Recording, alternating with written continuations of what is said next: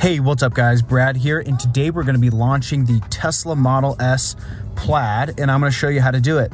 This isn't going to be like a 0 to like its top speed today. I'm just going to show you how to launch it and kind of the intensity of it in almost like a first person view of what that looks like. So what we're going to do is we're going to go down here and click on this little car icon.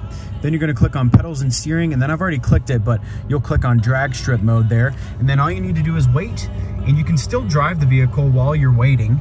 And to this point, so I pulled it out of the garage, I hit drag strip mode, and it said it was going to be like 32 minutes. It's probably been 32 minutes to this point, and it's just stuck now on 2 minutes. So it'll probably be another 5 or 10 minutes before the car is ready to go. It kind of lies to you about it.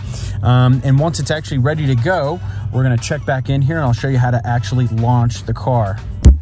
Okay, so now the battery is fully conditioned. I'm going to put it into launch mode, and I'm going to hold down the brake all the way, the gas pedal all the way. It's going to lower the front end of the vehicle into its cheetah stance, and we're getting ready to launch. All right, here we go.